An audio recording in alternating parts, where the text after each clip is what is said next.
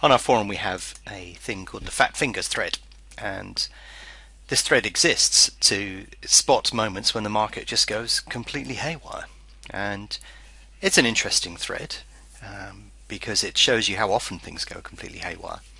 And we discuss things like the following. So you can see in this market the strawberry one was trading around 25s, and for some reason it got matched at 4.4. There could be any explanation for this. Something trading at 200 gets matched at 11s. Something trading at 60s gets matched at 2.7, no, 2.36, in fact, even lower. And when you look at these situations that seem to occur frequently, there seems to be no real explanation for them. Maybe a bot is misfiring or something's gone wrong somewhere. But obviously the question is, how do you sort of exploit this unusual situation that occurs? And you'd be surprised how frequently it does occur. And the following video is how you can set up automation within BetAngel to allow you to pick up on these very unusual aberrations. And the great thing about BetAngel is you can do this completely automatically. So with that in mind, over to the video.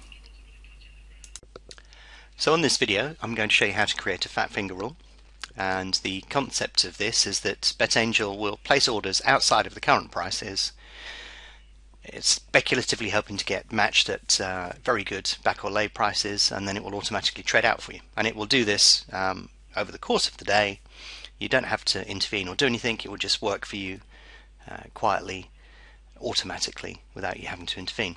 And the automation is within the Guardian area. So if we click on G, add some markets to Guardian, add some racing markets, and then if we select one of these markets we can create a rule. And to do automation, obviously you need to go to the automation area. Like I said, you've clicked on a market and then you can create a new rule for that selected market.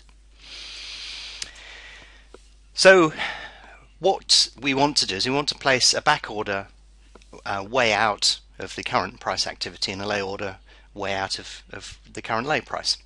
And therefore, to do that, if I create the first part of this rules file, I'm going to be calling it place a back bet on runner 01.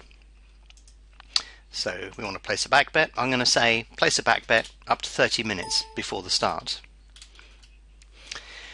and we want to place it on row 1. What parameters do we want to apply to this back bet? Well, what we want to do is we want to place it custom ticks above the best market price. So this is basically saying, you've got a current price maybe of 5. We want to place an order, way beyond 5. So if I go in there and place an order 20 ticks above the current price, I'm going to place an order for a fixed amount. I'm going to say £2 because that's the minimum stake. So I suggest if you're trying to replicate that, you use minimum stakes or use practice mode. And then we apply. So you can see up here, place a back bet on runner 1 from 30 minutes out to 0, and then a description of what it's doing. Now if I go up here I can copy this rule, there you go, and I can actually amend this one. So what I can do now is I can say place a lay bet on runner 1, change that to lay bet, and this time instead of going above the current market price I want to go below the current market price, and then I apply that. So there you go, place a back bet on runner 1, place a lay bet on runner 1, will start in 5 and it's inherited the same 5 characteristics. And then you would repeat that for as many runners as you want within that particular market. So you could do runner 2, 3, 4, 5, and so on and so forth. Now, if we happen to get matched on one of these, it's very likely we'll be in a very profitable position. So what, sorry, it's just automatically switched to the next market. So if we get matched on one of these, then we want to basically take that profit. So what I'm going to do here is add another part to this overall rule, and what we're going to do here is we're going to say green all selections. So I'm just going to say cash out stroke green all, and we're going to do that at 0. We're going to do that at post time, and there's no parameters to attach to that. So if I apply, then basically what this will do is place a back and lay bet on the runner way out of the current price. Hopefully it'll get matched. If it does get matched, we'll probably be in profit, but at 0 it will green. or read out at that particular point, depending upon what's happened.